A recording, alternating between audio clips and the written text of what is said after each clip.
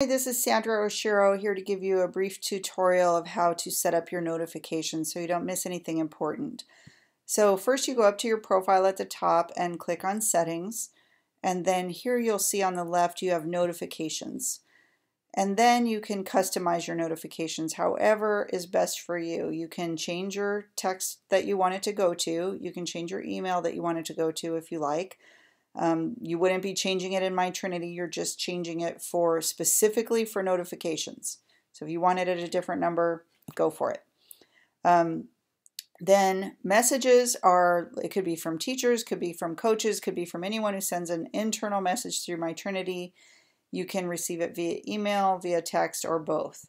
If anyone posts an announcement, you can set up announcements for groups, your kids' groups, and if you want it by email or text. This will fill in once you set up options.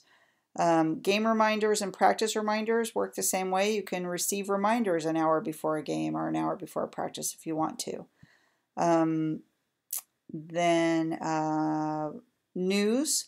If anyone posts news, maybe it's your chess teacher or your coach or any, like activity would cover chess. Athletics, of course, is sports. Academics, your teacher. If they post any news, which we're just starting to use this, so bear in mind, might not be a lot of posts in here, but just in case, you might want to set up your news options to maybe go just to your email or text. You can set everything for both.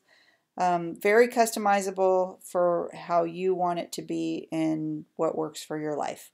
So please go in right away and set this up so that you don't miss anything. And thank you for watching. Have a great day.